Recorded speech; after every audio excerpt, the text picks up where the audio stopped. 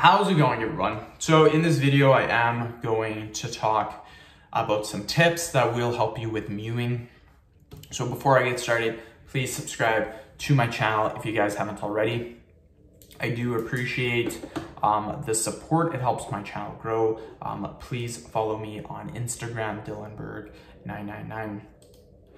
So super important. The definition of mewing, if you guys do not know this already, the definition of mewing is to get a better jawline. So that's basically the definition of mewing. Some people are like, what is exactly mewing? I don't know what it entails, or I don't know what it is. All it is, you guys, is it is getting a better jawline. So I'm gonna show you guys some tips on what you can do for mewing. Then I'll give you guys a couple of different exercises. So the number one concern, and then there's two reasons why people do not have a good jawline, and this is super easy to fix.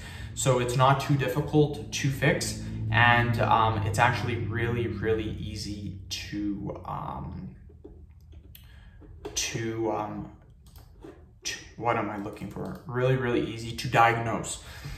So the two things is, one, their body fat percentage is too high. If you're too much overweight, what's going to happen is that you won't be able to have a good jawline because of all the fat that's covering your jawline.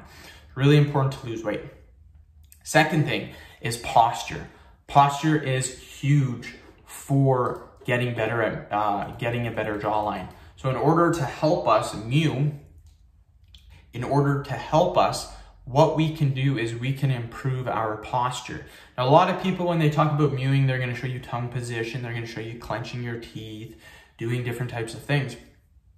Your posture, you can do all those things for mewing, but if you don't improve your posture, then all of it's still gonna be pointless.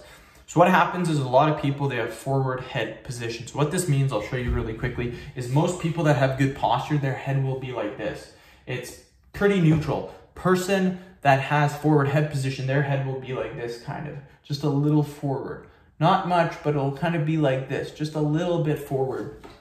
And that's forward head position. A lot of people have no idea that they even have it.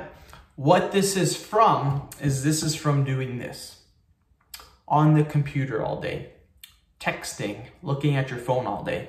What this does is this causes our head to look down. And over time, what happens is this gives us very bad posture.